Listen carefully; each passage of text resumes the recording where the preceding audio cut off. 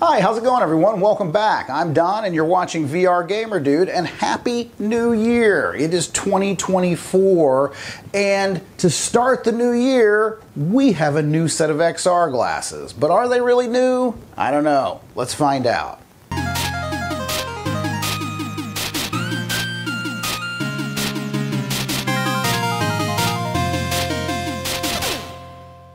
Okay, so for those of you who have been watching my channel, or at least this year, you're going to know I should probably be called XR Gamer Dude at this point because I review a lot of XR tech these days. And over this year, out of all of the glasses that I've reviewed, one definitely stood out, and that was the VITURE One and the VITURE One neckband. And you know, this has been the best XR system in my opinion that you could get. But after I did my review, there were some questions from some of my audience members as to, well, first of all, the higher price. These are definitely one of the highest price XR glasses out there.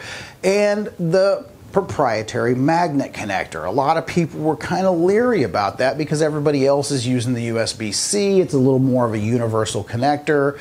So I'm happy to say that as of this morning, January 1st, 2024, you can now pick up a new product from VITURE, and that is the VITURE One Lite.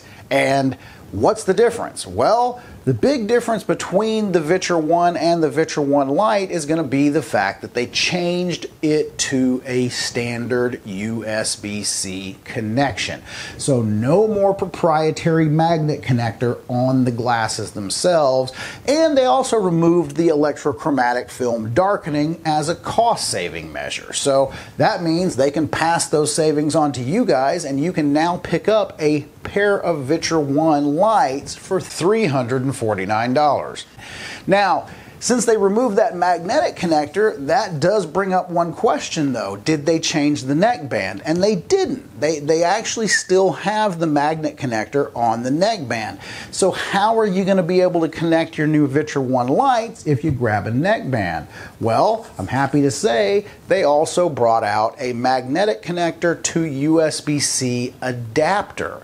And man, one cool thing about this, and I've been getting that question a lot this year as well, is will this allow other manufacturers' glasses to work with the neckband computer? And I am happy to say it absolutely does.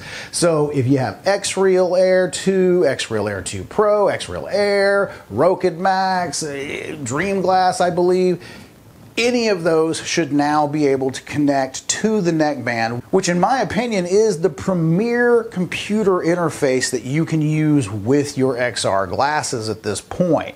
So I am super happy about that. All of the testing that I've done with my other one has worked great, so I cannot recommend this enough. So if you want to grab a set, and I highly recommend that you do, I'm going to have links for everything that you need in the description.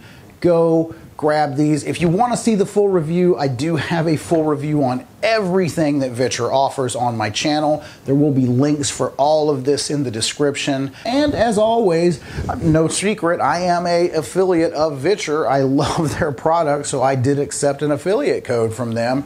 If you use code VRGamerDude or the link in my description, you can get an extra 10% off of your order. You can't go wrong with that. It's a wonderful price for a great set of glasses. But for me, that is going to do it. Thank you so much for watching to the end of the video, and I will see you in the next one. This is Don, signing off.